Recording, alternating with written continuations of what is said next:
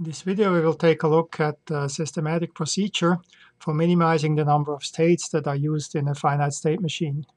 Oftentimes, when you start out designing a finite state machine, you have too many states and, or some states which are redundant, and the procedure that we're looking at is designed to eliminate those kind of redundant states and minimize thereby the number of states of the finite state machine.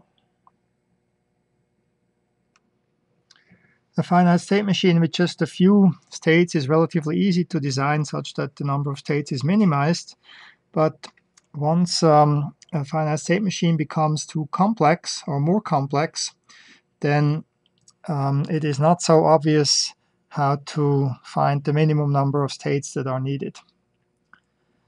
The minimization of the number of states is of course of interest because fewer states will reduce the cost and the complexity of a finite state machine.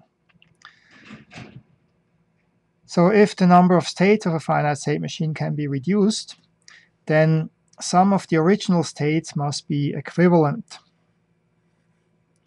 to other states of the finite state machine. We can define state equivalence as follows. Two states Si and Sj are said to be equivalent if and only if, for every possible input sequence, the same output sequence will be produced regardless of whether Si or Sj is the initial state. Using this definition for state equivalence is not entirely practical because it requires a lot of work in order to establish that state equivalence. So we will focus on a different minimization procedure that uses the idea of showing which states can definitely not be equivalent. So consider a finite state machine which has possible inputs w equal to 0, 1, 2, etc. up to n-1. If the finite state machine makes a transition from state Si to state Sj as a result of applying the input w equal to k, where k is in that set of numbers from 0 to n-1, then we say that state Sj is a k-successor of state Si. So state Sj is obtained or is attained from state Si if the input w equal to k is applied. If the finite state machine has only one binary input, then k is either 0 or 1, and we have 0 successors and 1 successors. Okay, so for any given state, we then, in the binary case, either have to go to another state because w is equal to 0, or to another state because w is equal to 1. And the one that we go to when w is equal to 0, that's the 0 successor of that particular state. And the one that we go to if w is equal to 1, that's the 1 successor of that particular state. From the definition of equivalent states, it follows that if two states Su and Sv are equivalent, then their corresponding k-successors must also be equivalent for all values of k.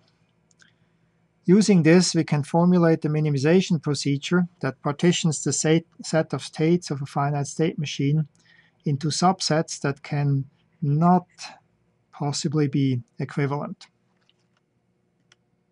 So for the partition minimization procedure, we define a partition as consisting of one or more blocks, where each block is a subset of states that may be equivalent, but the states in a given block are definitely not equivalent to the states in other blocks. So our emphasis here is on showing when things are not equivalent, and if the states will be in the same block, then they may be equivalent, but we just know for sure that if they are in different blocks, then they cannot be equivalent. That's how we apply the partition procedure. So here is a summary of that state partition procedure. We start from the set of all states and call it partition P1. And then we form a partition P2, where all states that produce the same output go into the same block. And then we form new partitions by testing whether the k-successors of the states in each block are contained in one block. And those states whose k-successors are in different blocks cannot be in the same block, so they will have to be partitioned into subsets of the original block. And so in this way, new blocks are formed in each new partition step. And then the partitioning process ends when a new partition is the same as the previous one. Then all states in each block are equivalent. It is possible that in the end, when the partitioning process ends, that each state is just in a block of its own. And in that case, we have been trying to minimize the number of states of a finite state machine that has already been minimized. So here's an example of a Moore finite state machine. Okay, so we have a Moore FSM. And we assume that we have 2, 4, 6, 8, 9 states initially, A, B, C, D up to I. And we assume just a binary input, so W is equal to 0 or W is equal to 1. And from state A, for example, we go to state I if W is equal to 0, and to state C if W is equal to 1. And if we are in state A, we produce an output of 1. Similarly, for example, in state E, if W is equal to 0, then we go to state D. If W is equal to 1, then we stay in state E. And if we are in state E, then the output C is equal to 0. So the first partition that we get, P1, is equal to just all states A, B, C, D, E, F, G, H, and I. And then the next partition, we partition things depending on what C is. So when C is equal to 1, that goes into one block. So A, B, C, H, and I are in one block. So that's the first block here, which is underlined in blue. And then those states which make an output of 0, which is D, E, F, and G, they go into the other block, which we underlined in green here. And then we have to form partition 3. And for that, we now take a look at the states in each particular block, at what the 0 successors and the 1 successors are. So the upper one here is the 0 successor, or the 0 successors. And the lower ones are the 1 successors. And we can see that among the 0 successors, I, B, C, H, and A, they are all in the same block, which is the blue block over here, so we underlined those with blue.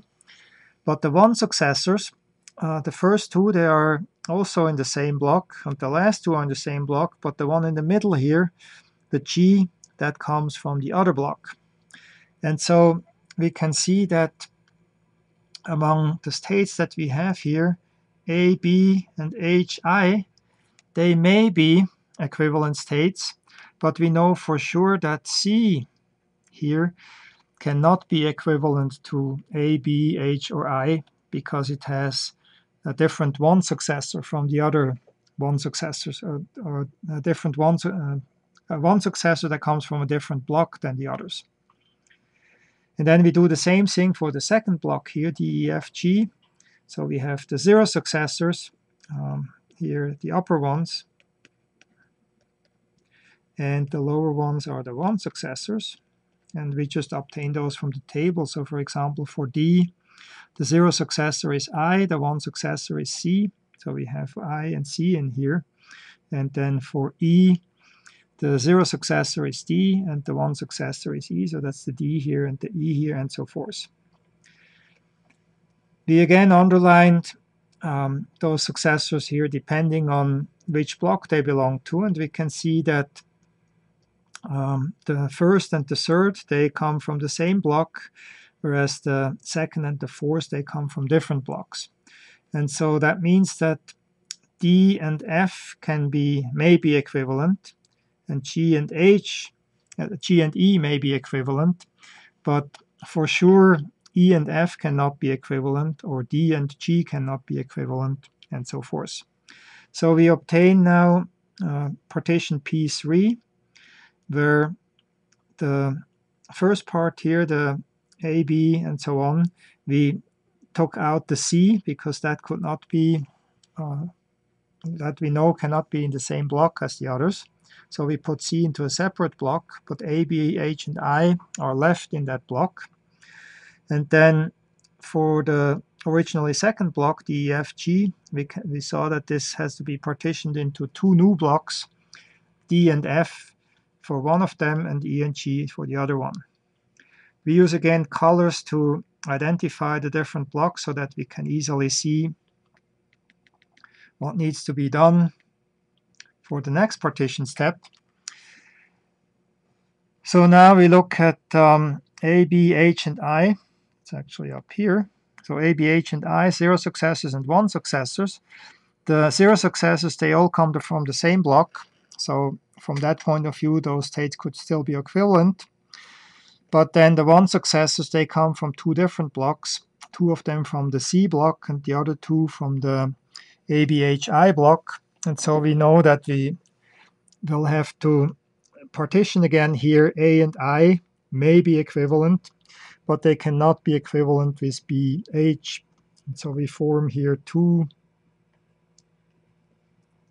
new blocks in the next partition. Then we look at D and F, so coming from here. C we don't have to take a look at. We cannot partition C any further because there is only one element in that block. So D and F, the 0 successors are I, and the 1 successors are C and C. So those for sure are going to be equivalent. So those stay in their block. And then E and G, we have both the 1 successors and the 0 successors coming from two different blocks, from the one which we marked with dark green and the one with the light green. And so E and G cannot be equivalent, and they form individual blocks here, as well as C, which already was an individual block. And then we do one more step. So now we're taking a look at those which are in pairs here. So AI, the 0 successors are IA, which are in the same block, and the 1 successors are CC, which are in the same block. So we do not partition that any further. BH has 0 successors in BH, so they are in the same block, and it has 1 successors in IA, which are in the same block. So BH does not need to be partitioned any further. And then DF, the 0 successors are II, 1 successors are CC, so there is no further subdivision necessary here. And so we can see that we actually, in going from partition 4 to partition 5, we did not change anything. And so at this point, we can say that the procedure stops.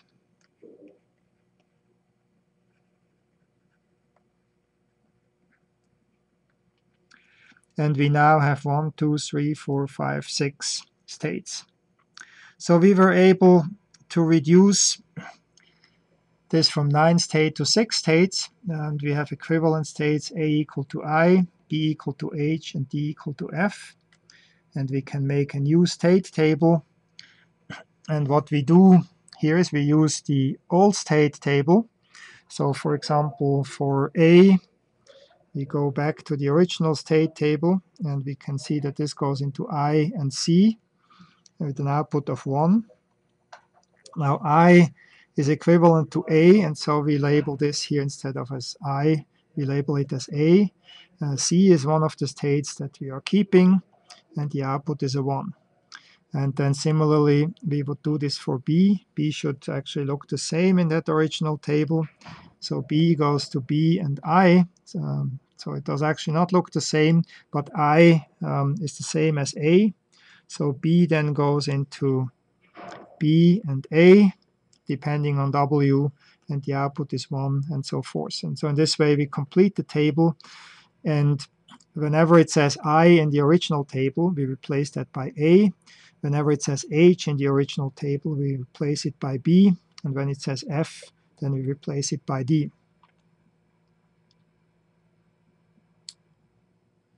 So the reduction of states from 9 to 6 is kind of nice, because it means that we can implement such a finite state machine with using just 3 flip-flops, because 6 states can be represented by just 3 bits, whereas if we had 9 states, we would have to represent it by 4 flip-flops. So that gives us a reduction in the cost of the hardware that is needed here. Okay, and the minimization procedure that we used does actually ensure that the simplified finite state machine is functionally equivalent to the original one.